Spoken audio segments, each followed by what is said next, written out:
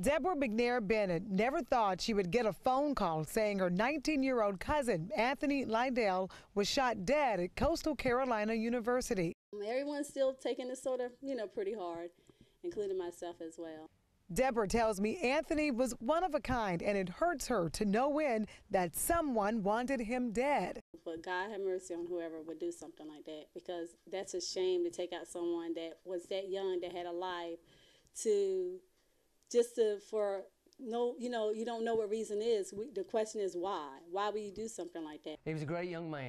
Dean Boyd coaches the Marlboro County High School Bulldogs. Anthony played for Boyd during the 2010-2011 season as a backup wide receiver and defensive back. He graduated from the school with honors in 2011.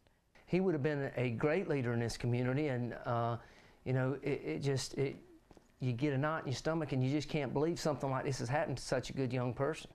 Anthony grew up here in East Bennettsville, and everyone who I talk with all say the same thing. He was a good all-around kid who adored his family, especially his mother. Sheila Gillespie posted this status update on her Facebook page Wednesday morning. I never imagined in a trillion years that I would be planning my 19-year-old son's funeral. I am ever so grateful to God for the years that He gave me with my wonderful child, and for placing wonderful, praying, and caring people in my life at a time when I needed them most. Thank you, everyone, for all your prayers. Anthony was her only child.